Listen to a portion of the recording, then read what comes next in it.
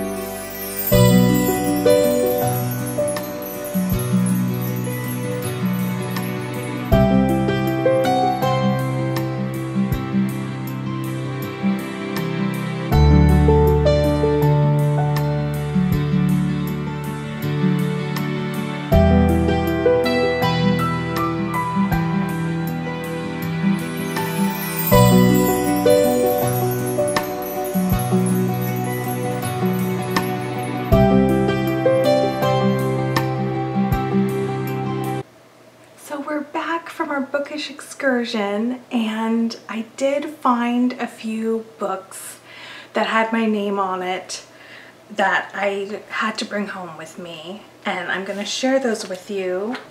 And when we came back, there's some Bookish mail that I'll open with you all too. But first, let's talk about the little free library books. So I found the Harlem Renaissance Reader, edited by David Levering Lewis. I adore Nella Larson, Zora Neale Hurston, Langston Hughes, W.E.B. Du Bois, and I want to read more brilliant poets and authors from this time period. So I'm very excited to read this one. And then another one I found was The Summer Before the War by Helen Simonson. I really adore her writing. Her first book, Major Pettigrew's Last Stand, is a really lovely tale about friendship in the unlikeliest places and between the unlikeliest people. And once I saw her name, I had to pick this one up. It is about, let's see, Agatha Kent has just risked her carefully built reputation by pushing for the appointment of a woman to replace the Latin master. When Beatrice Nash arrives with one trunk and several large crates of books, it is clear she is significantly more free-thinking than anyone believes a Latin teacher should be. Mourning the death of her beloved father, Beatrice simply wants to be left alone, much to the dismay of Agatha's nephew, Hugh Grange, a medical student on leave. But just as Beatrice comes alive to the beauty of the Sussex landscape and the colorful characters who populate Rye, the perfect summer is about to end. I think this is going to be really, really good. All right, now onto the book mail. I believe these are both from my mother-in-law, Carol. I told you she spoils me. Oh, Carol.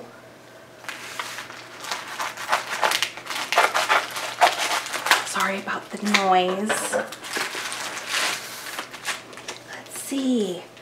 The Door-to-Door Bookstore by Carsten Henn. Let's see.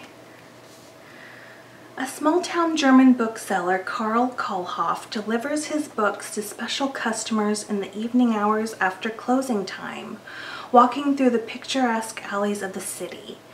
These people are almost like friends to him, and he is their most important connection to the world. When Kohlhoff unexpectedly loses his job, it takes the power of books and a 9-year-old girl to make them all find the courage to rebuild their bonds with each other. Oh, this is gonna be fabulous. Thank you, Carol. Oh. Let's see what the other one is.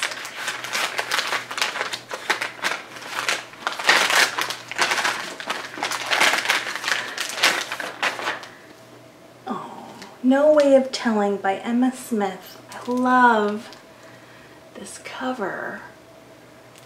And there's a beautiful map on the back. Let's see what this one's about.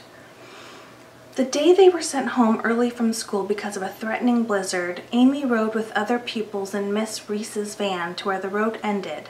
But from there, she had to trudge by herself through the driving snowflakes to the Gwintfa, the gray stone cottage where she lived alone with her grandmother, Mrs. Bowen. Once home, Amy knew she was safe. With a well-stocked larder and plenty of oil for the lamps, her grandmother promised her they might even enjoy being snowed in. They liked each other's company and every night would sit one on each side of the fire, working at their patchwork quilt until it was time for a cup of tea and a game of patience or two-handed whist before bed. But on the day the snow began, they never played their game of cards. They were interrupted by a growl from Amy's dog, a tremendous thump at the door, and an intrusion of such violence as they had never in their lives met before. No Way of Telling. I'm intrigued. I might have to save this one for winter because I'm a bit of a seasonal reader. but I'm intrigued by this.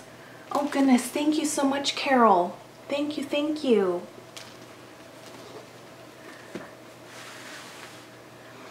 Well, that's it for today. Thank you so much for spending some of your time with me.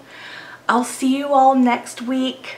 Thanks so much for watching. Take good care. Bye-bye.